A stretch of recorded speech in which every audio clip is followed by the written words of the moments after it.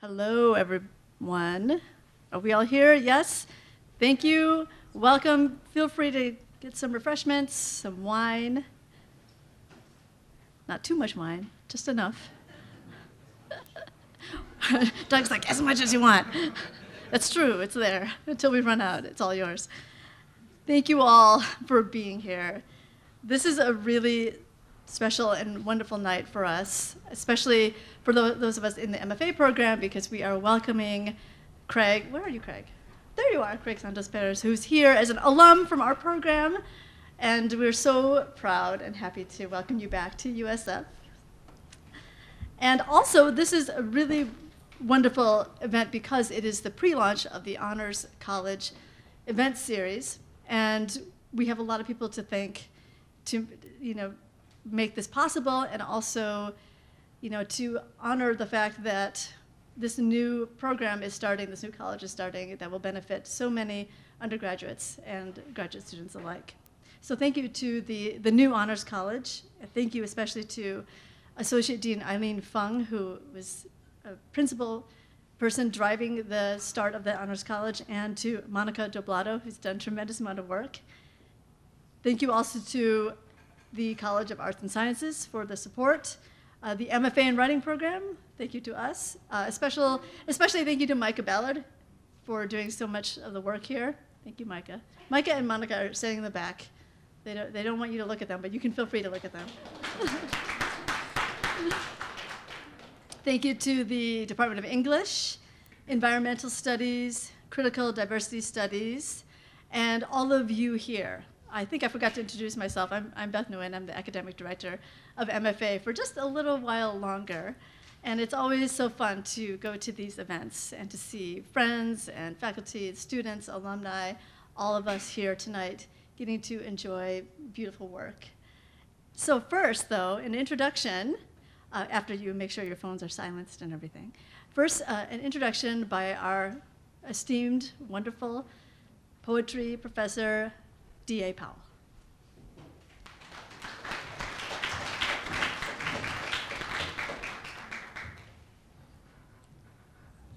Thank you. I was teaching Craig's work this week, and in my notes to myself, I wrote, "A poem is a narrowing to create a widening." That is to say that, we try and use as few words as possible to say as much as possible. I'm going to use a few more than a few words. I'm extremely honored today to get to introduce our guest. When I first started teaching at USF in 2004, I received an email from my colleague, Professor Steinberg, letting me know that there was a grad student in the MFA program who would make a perfect TA.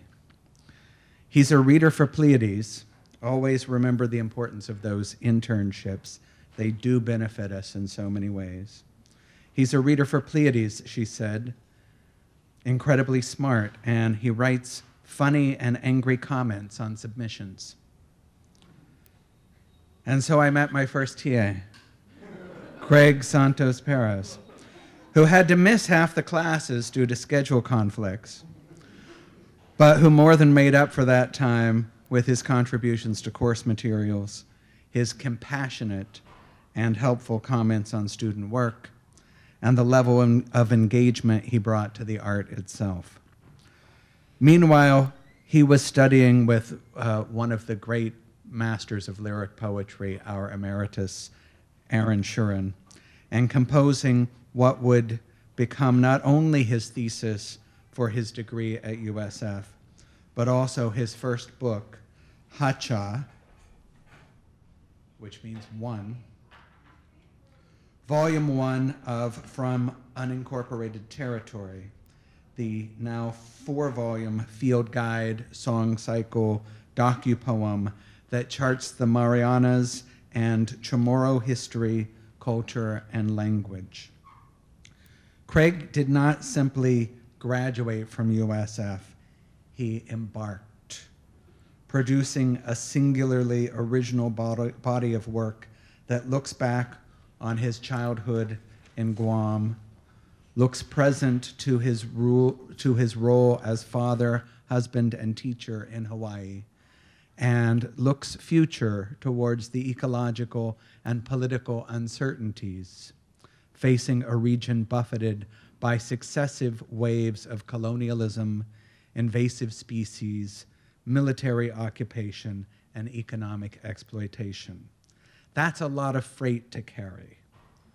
But Craig's decolonization reaffirms the political potency of a language in danger of disappearance and situates it within its complex proximities with trade languages, rough trade. As he writes in his preface, the colonial school system on Guam, when I grew up there, did not teach written Chamorro in the schools, a consequence of Americanization and a sustained desire to eradicate the native language. In the ocean of English words, the Chamorro words that he uses in his poems remain insular, struggling to emerge within their own excerpted space. From unincorporated territory starts with a from. It is about dislocation and diaspora. It is about learning that even oceans can be crossed with borders, and how to resist being made to feel alien or foreign in a country that uses your homeland as a launching pad for military policing, to spread the idea of democracy. I'm making verbal quotes there. Yet will not give you representation in Congress. It is the resistance at borders. At the same time, it is an ecological wake-up call, an urgent intervention on behalf of future generations of Pacific Islanders, his daughters among them. Craig has been a voice enabling other voices. His commentary and art have drawn attention to environmental and social causes important to Native communities throughout Oceania and the Pacific, with appearances in The Atlantic, The New Republic, Slate, Vice, and CNBC. As an associate professor at University of Hawaii, Craig curates the Native Voices reading and lecture series, the Chamorro Studies speaker series, and the new Oceania literary series. His books have received the Penn Center USA Poetry Society of America Literary Prize and the American Book Award from the Before Columbus Foundation. In 2016, he was named a Lannan Literary Fellow, the first Lannan Literary Fellow who's a native Pacific Islander. In 2017, he received the Hawaii Literary Arts Council Elliott Cades Literary Award, which is the most prestigious literary prize in Hawaii. It's been 12 years since Craig graduated from USF, and during that time, he has excelled as a poet and as an important and necessary American voice. We are proud to welcome him back to help celebrate the Honors College and its commitment to global citizenship. Craig Santos Perez.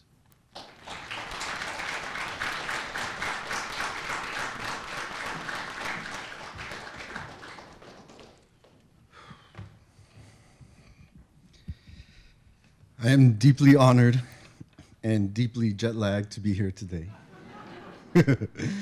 Thank you so much for coming out tonight on a Wednesday to share your time and listen to some poetry. Thank you, Doug, for that beautiful introduction, and thank you for letting me be your TA. That was my first experience teaching in the college classroom, and I was so inspired by your teaching, and it really taught me a lot, and I've taken many of those lessons and applied them to where I teach now in Hawaii. So it's true. They hire anyone these days. Thank you to Micah and Monica for setting up my trip here today. Thank you to the MFA program, to Beth, to the English department, to the Critical Diversity Studies program, Environmental Studies program, College of Arts and Sciences, and of course, the honors program. I've kind of tailored my reading today, mostly new work actually, that will touch on many of those issues of global citizenship, diversity, the environment, and of course, issues in the Pacific and of my homeland. I also want to thank my family for coming out tonight. My dad and brother and good friend and my sister, and I get to meet my sister's fiance for the first time tonight. That's pretty cool. I want to thank my friend Jules for coming out, who I haven't seen in a while, and my colleague Tina. We're both on sabbatical, but we both teach in Hawaii. I want to thank the scholars who are here for the Asian American Studies Conference for coming out tonight as well. Good luck in the conference. I hope you enjoy the poems. I feel so thankful. I think I'm going to begin with a poem that is thankful. But before I do, I want to thank one last person and really to dedicate my reading to this person, and that is to my teacher, Erin Shurin, who's here tonight, who I took several classes from and who really inspired me when I was here as an MFA student, and who really taught me really the prosody of being a poet. So thank you, Erin. This poem is called A Global Thanksgiving, and it's based on a true story, the actual Thanksgiving meal I ate in 2016.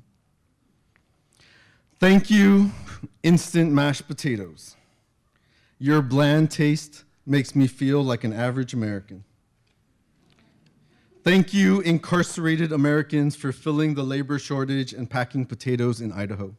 Thank you, canned cranberry sauce, for your gelatinous curves. Thank you, Ojibwe tribe in Wisconsin. Your lake is now polluted with phosphate-laden discharge from nearby cranberry bogs. Thank you, crisp green beans. You are my excuse for eating apple pie a la mode later. Thank you, indigenous migrant workers, for picking the beans in Mexico's farm belt. May your children survive the season. Thank you, NAFTA, for making life dirt cheap. Thank you, Butterball Turkey, for the word butterball, which I repeat all day. Say it with me, butterball. Butterball. Butterball. Because it helps me swallow the bones of genocide. Thank you, dark meat, for being so juicy. No offense, dry and fragile white meat. You matter too. Hashtag all meat matters. Thank you, 90 million factory farm turkeys, for giving your lives during the holidays. Thank you, factory farm workers, for clipping turkey toes and beaks so they don't scratch and peck each other in overcrowded dark sheds. Thank you, genetic engineering and antibiotics, for accelerating their growth. Thank you, stunning tank, for immobilizing most of the turkeys hanging upside down by crippled legs. Thank you, stainless steel knives, for your sharpened edge and thirst for throat. Thank you, defeathering tank, for your scalding hot water, for finally killing the last still conscious turkeys. Thank you, turkey tails, for feeding Pacific Islanders all year round. Thank you, empire of slaughter, for never wasting your fatty leftovers. Thank you, tryptophan, for the promise of an afternoon nap. Globalization stresses me out. Thank you, store-bought stuffing, for your ambiguously ethnic flavor. You remind me that I'm not an average American. Thank you, gravy, for being hot off the boat and the most beautiful brown. Thank you, dear audience members, for joining me at the table of this poem. Please join hands. Bow your heads and repeat after me. Let us bless the hands that harvest and butcher our food. Bless the hands that drive delivery trucks and stock grocery shelves. Bless the hands that cooked and paid for this meal. Bless the hands that bind our hands and force feed our endless mouth.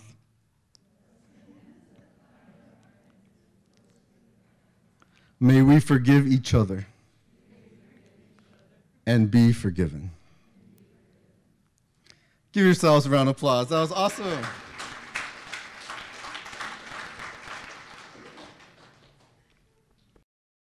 Now you have to clap after every poem, or else my poems will get jealous of each other.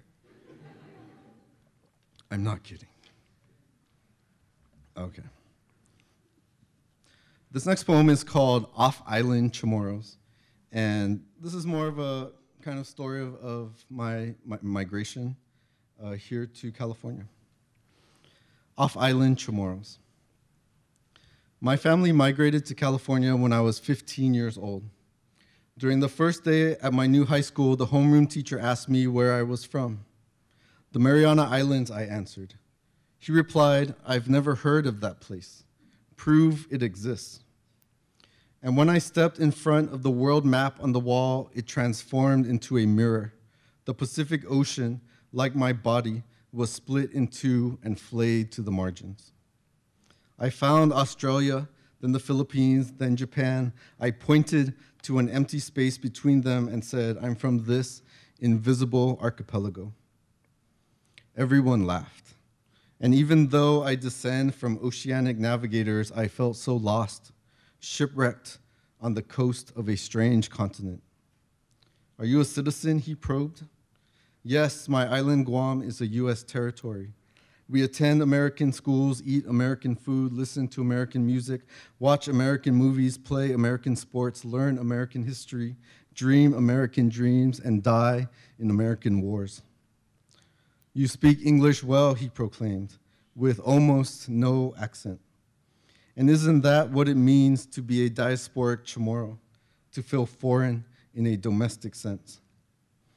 Over the last 50 years, Chamorros have migrated to escape the violent memories of war, to seek jobs, schools, hospitals, adventures, and love.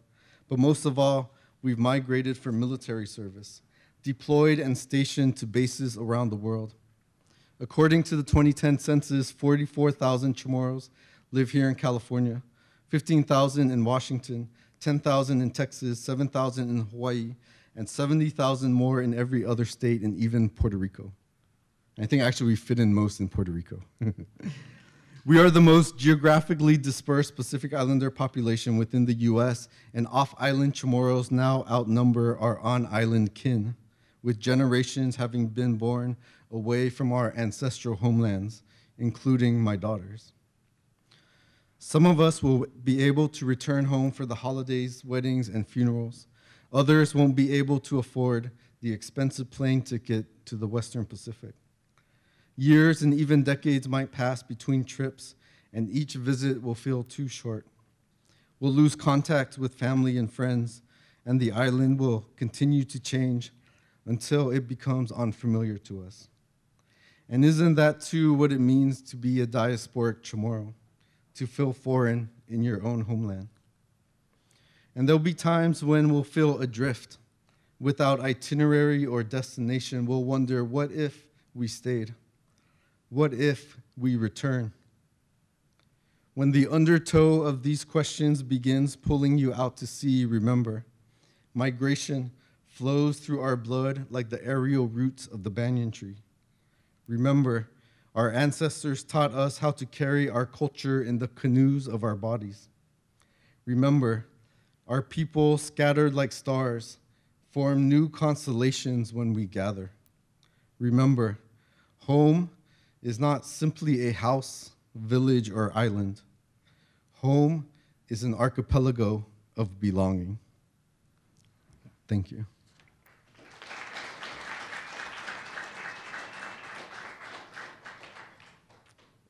So I wrote that poem really for a lot of Chamorro students I meet when I travel around reading for my books. And earlier today, I got to meet with the Pacific Island Student Club. There are several Chamorros here at USF.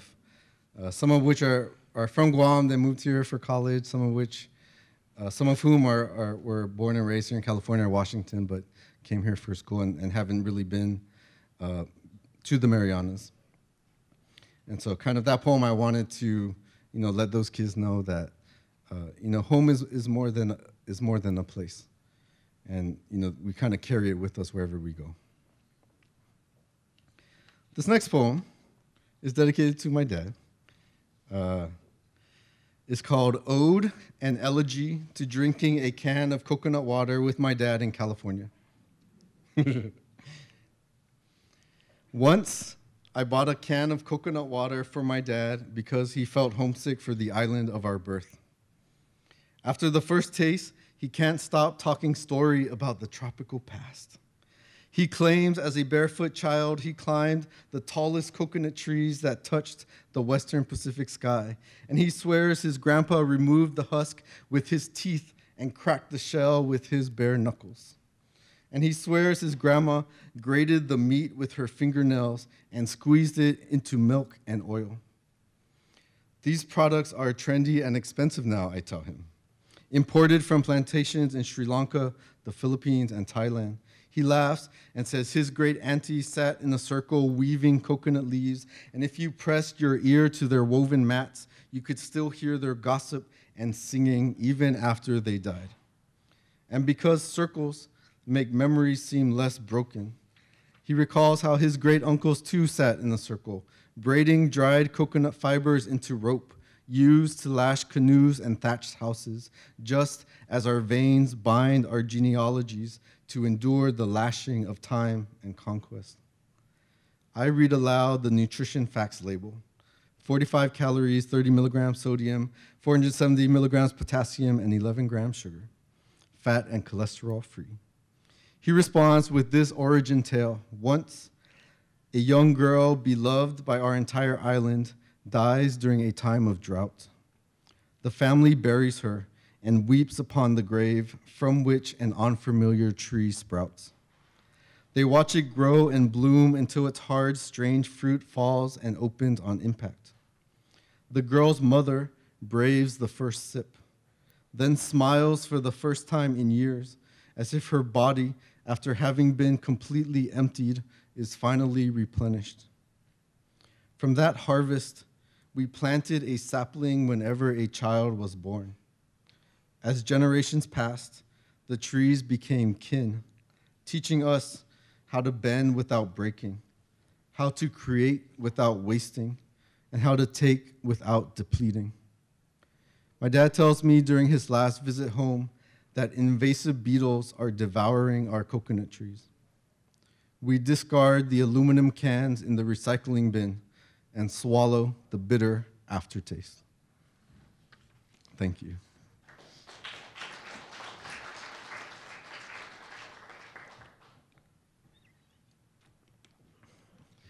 So one of the courses I teach at University of Hawaii is food poetry, if you haven't noticed yet. And so I think I'm going to read one more poem about food. This is more of a, also a traditional food back home, and it's called Spam's Carbon Footprint. Raise your hand if you've eaten Spam before. Nice. I feel like I'm back in Hawaii. Okay, this poem needs a little bit of your help. And so I need you to say, spam, spam, spam, spam. That's the beat. Do it throughout the poem. Spam. Guam is considered the spam capital of the world. On average, each Chamorro consumes 16 cans of spam each year, which is more per capita than any other country. Headline, Guam struggles to find its roots from beneath growing piles of spam. Guam, Hawaii, and Saipan have the only McDonald's restaurants that feature spam on the menu. Spam has a place not only in the stomachs of my people, but in our hearts as well. Here, spam is considered a gourmet luxury and is often presented as a gift at birthdays, weddings, and funerals. Not coincidentally, spam is also popular in Hawaii, the Philippines, Okinawa, South Korea, and Saipan, all places with the history of U.S. military presence. In fact, spam may have been responsible for Hitler's defeat. The Allies would have starved without spam. Plus, it's processed, so I guess we can keep it for the coming war between the U.S. and China and or North Korea and or ISIS and or Iran and or students and or black people and or Muslims and or Latinos. Wow, I haven't seen this much spam since I lived on Guam, and the car dealership there started offering a 50-pound bag of rice and a case of spam with every car you purchased. You can rub the entire block of Spam along with the accompanying delicious gelatinous goo onto your wood furniture. The oils from the Spam moisturize the wood and give it a nice luster. Plus, you have enough left over to use as your own personal sexual lubricant.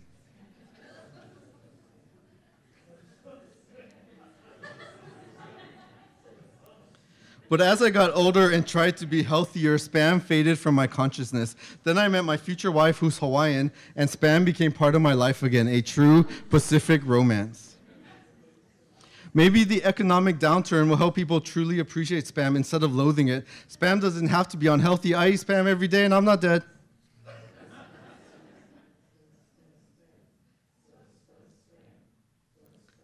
The name itself stands for Specially Processed Army Meat, salted pork, and more. Super pink artificial meal. Squirrel, possum, and mongoose. That's the Hawaii kind. Or some pigs are missing. My uncle is the reigning Guam Spam king. He won the last Spam cook-off with his spicy Spam rice balls. I'll never forget the 2-pound Spam bust of George Washington he made for Liberation Day. Toasted crispy on the outside with raw egg yolk in the hollowed center. The kids loved it. For Christmas, I bought a Spam snow globe featuring a can of Spam sitting on an island. Turn it over, and a typhoon swirls madly, unable to unseat Spam from its place of honor. I have a souvenir can I bought after seeing Monty Python's Spam-A-Lot on Broadway in New York City. It cost me $10, and it's the most expensive Spam I've ever bought. I will never eat it. Thank you. Good job. Give yourself an applause.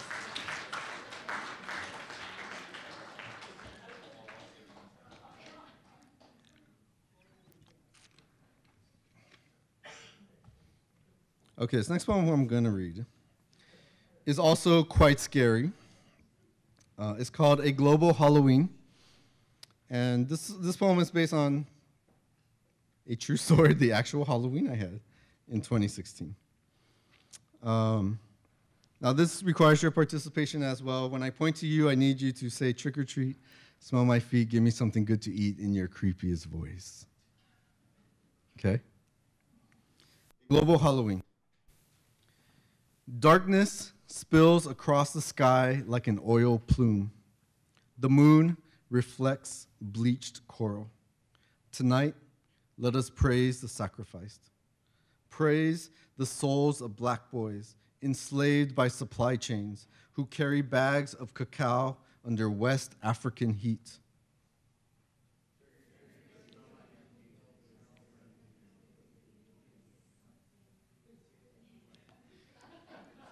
Sings a girl dressed as a Disney princess. Let us praise the souls of brown girls who sew our clothes as fire on threads sweatshops into smoke and ash.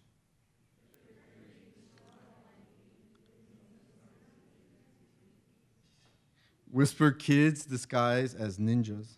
Tonight, let us praise the souls of Asian children who manufacture toys and tech until gravity sharpens their bodies enough to cut through suicide nets.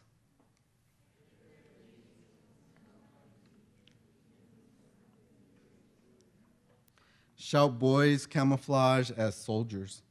Let us praise the souls of veterans who salute with their guns because only triggers will pull God into their ruined temples.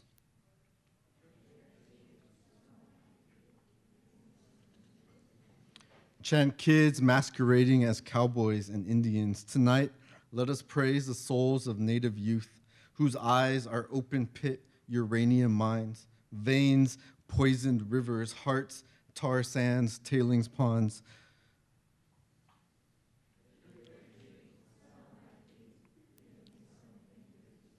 says a boy dressed as the sun. Tonight, let us praise El Nino, praise his growing pains, praise his mother, the ocean, who is dying in a warming bath of dead fish. Tonight, let us raise our hands up and praise our mothers of asthma, mothers of cancer clusters, mothers of miscarriage. Pray for us because our costumes won't hide the true cost of our greed. Praise our mothers of lost habitats, mothers of fallout, mothers of extinction. Pray for us because even tomorrow will be haunted. Thank you.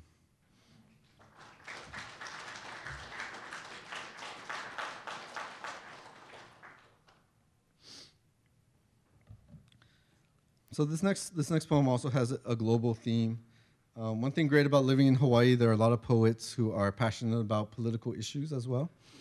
And so we often organize events where we read poems as a way to raise money for certain causes. And during the height of the Syrian refugee crisis, or at least the height when it was in the news, we did an event to raise money for that cause. And so this was, the poem I wrote. It's kind of a solidarity poem to raise awareness about that crisis to folks in Hawaii and in the Pacific. The poem is called Care. My 16-month-old daughter wakes from her nap and cries. I pick her up, press her against my chest, and rub her back until my palm warms like an old family quilt. Daddy's here, I whisper. Here is the island of Oahu, 8,500 miles from Syria. But what if Pacific trade winds suddenly became helicopters? Flames, nails, and shrapnel indiscriminately barreling towards us. What if shadows cast against our windows aren't plumeria tree branches, but soldiers and terrorists marching in heat? Would we reach the desperate boats of the Mediterranean in time? If we did, could I straighten my legs into a mast balanced against the pull and drift of the current? Daddy's here, I whisper. But am I strong enough to carry her across the razor wires of sovereign borders and ethnic hatred? Am I strong enough to plead, please help us? Please just let us pass. Please, we aren't suicide bombs. Am I strong enough to keep walking, even after my feet crack like halabi pepper fields after 5 years of drought, after this drought of humanity? Trains and buses rock back and forth, back and forth, back and forth to detention centers. Yet, what if we didn't make landfall? What if here capsized? Could you inflate your body into a buoy to hold your child above rising waters? Daddy's here, I whisper. Drowning is the last lullaby of the sea. I lay my daughter onto bed, her breath finally as calm as low tide. To all the parents who braved the crossing, you and your children matter. I hope your love will teach the nations that emit the most carbon and violence that they should instead remit the most compassion. I hope soon the only difference between a legal refugee and an illegal migrant will be how willing we are to open our homes, offer refuge, and carry each other towards the horizon of care. Thank you.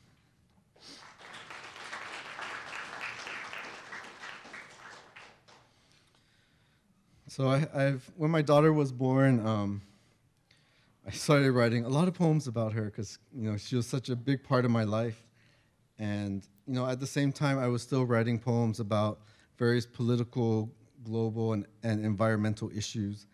So a lot of my poems started becoming these juxtapositions between these kind of domestic, intimate family spaces as well as these larger global spaces. And so this next poem I'm going to read also features my daughter. and it's called Rings of Fire. And I wrote it in 2016 in Honolulu, where I live. Rings of Fire. We host a small family party to celebrate my daughter's second birthday. This year is the hottest in history, breaking the record set when she was born. Still, I grill meat over charcoal and watch smoke crawl through air like the spirits of sacrificial animals. Still, I crave a cigarette, even after quitting 5 years ago, even after my clothes no longer smell like my grandpa's tobacco breath, his oxygen tank still scratching the tiled floor of memory and denial. My dad joins me outside and says, "Son, when I die, scatter my ashes to the ocean far from this heat." Inside, my mom is cooking rice and steaming vegetables. They've traveled from California, where millions of trees have become tinder after years of drought, fueling catastrophe. When my daughter's body first hosted fever, the doctor said it's a sign she's fighting infection. Volcanoes erupt along fault lines and disrupt flight patterns, while massive flames force thousands to evacuate tar sands oil country. When we can't control fire, we name it wild and pray to gods for rain. When we can't control gods, we name it war and pray to votives for peace. If her fever doesn't break, the doctor said, take her to emergency. Violence rises with the temperature, which knows no borders. Airstrikes detonate hospitals in countries whose names are burnt fossils: Syria, Yemen, Afghanistan, South Sudan, Iraq. When she crowned, my wife said, it felt like rings of fire. Garment factories in Bangladesh char and collapse. Refugees self-immolate at a detention center on Nauru. Forests across Indonesia are razed for palm oil plantations. Their plumes, like the ashen ghosts of birds, flock to our distant rib cages. When my daughter can't breathe, we give her an asthma inhaler. But tonight, we sing happy birthday and blow out the candles together. The smoke trembles as if we all exhaled the same flammable wish. Thank you.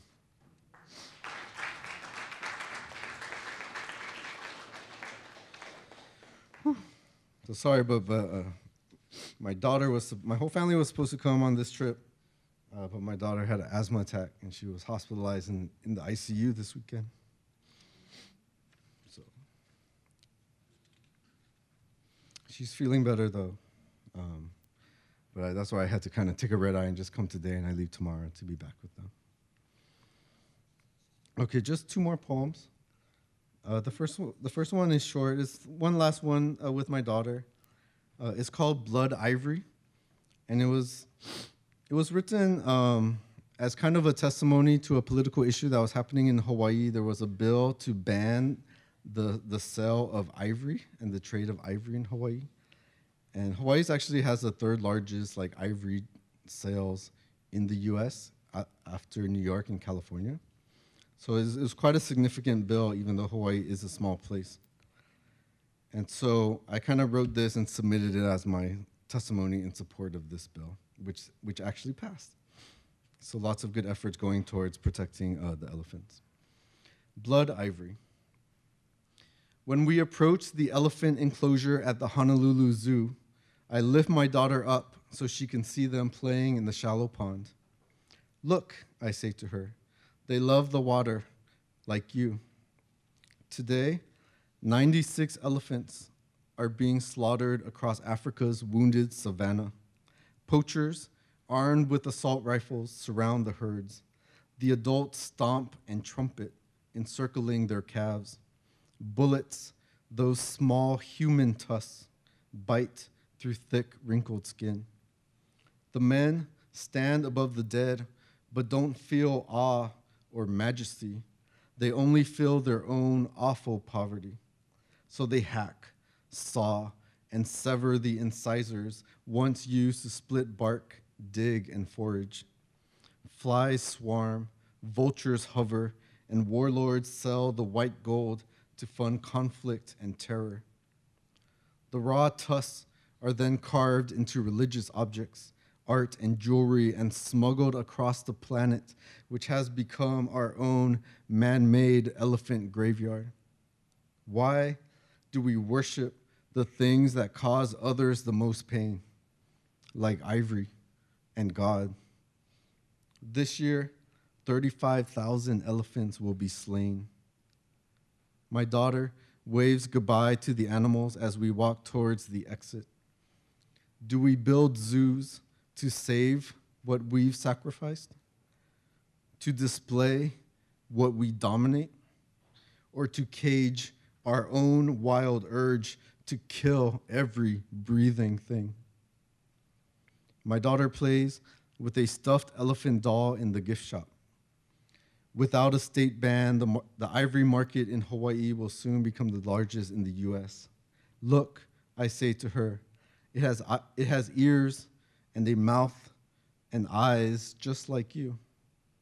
She touches its tusks, smiles, then touches her own teeth. Thank you.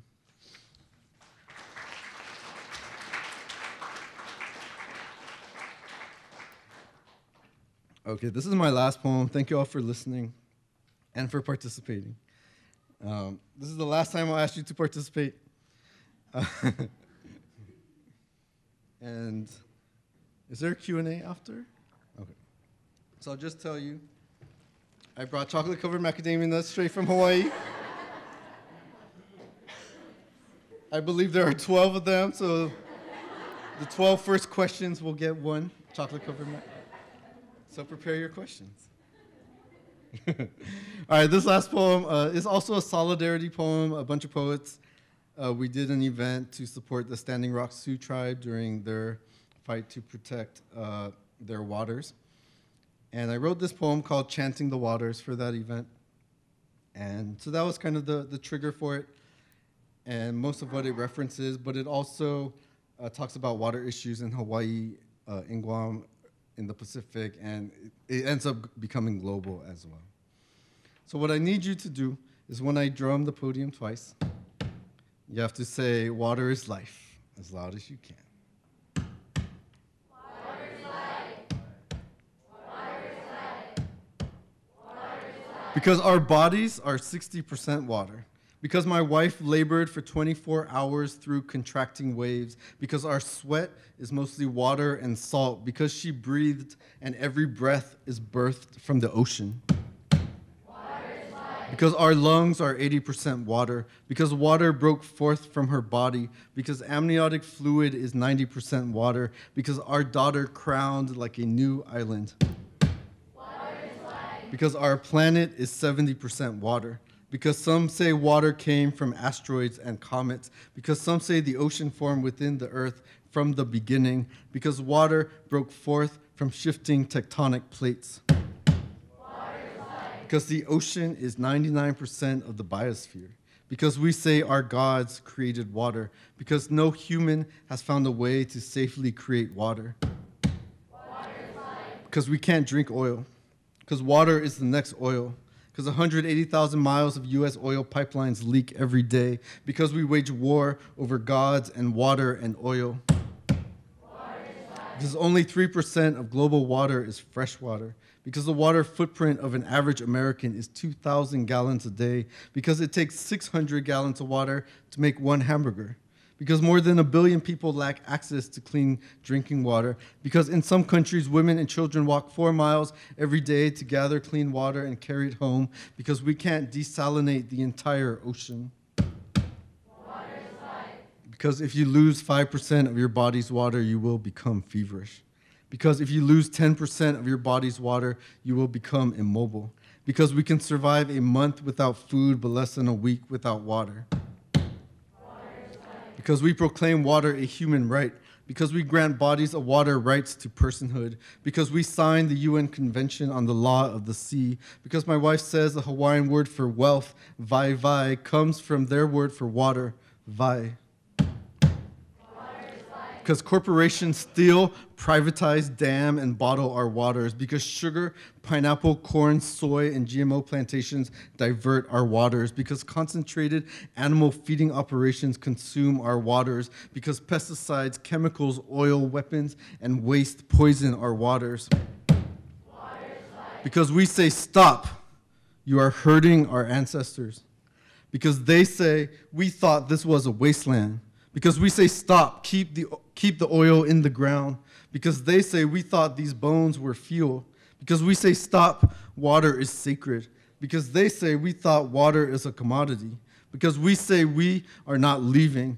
Because they say, we thought you were vanishing. Because we are water warriors and peaceful protectors. Because they call us savage and primitive and riot. Because we bring our feathers and lei and sage and shells and canoes and hashtags and totems. Because they bring their bulldozers and drills and permits and surveillance drones and helicopters.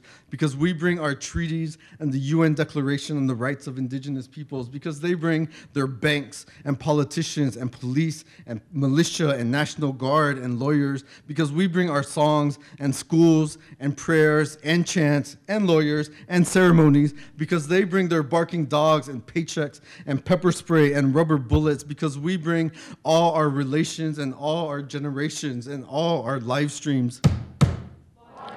Because our drumming sounds like rain after drought echoing against our taut skin. Because our blood is 90% water. Because every minute a child dies from waterborne diseases. Because every day thousands of children die from waterborne diseases. Because every year millions of children die from waterborne diseases. Because my daughter loves playing in the ocean. Because someday she'll ask us, where does the ocean end? Because we will point to the dilating horizon. Because our eyes are 95% water. Because we'll tell her that the ocean has no end. We'll tell her that the sky and clouds carry the ocean. We'll tell her that the mountains embrace the ocean into a blessing of rain. We'll tell her that the ocean, sky, rain fills aquifers and lakes. We'll tell her that the ocean, sky, rain, lake flows into the Missouri River. We'll tell her that the ocean, sky, rain, lake, river returns to the ocean and connects us to our cousins at Standing Rock. Because we'll tell her about the sacred stone of a mother holding her child. Because we'll tell her that the Sioux are still there and still breathing. Because our hearts are 75% water.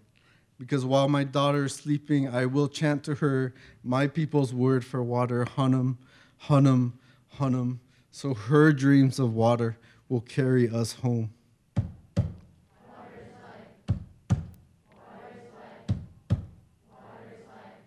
Awesome. Thank you all.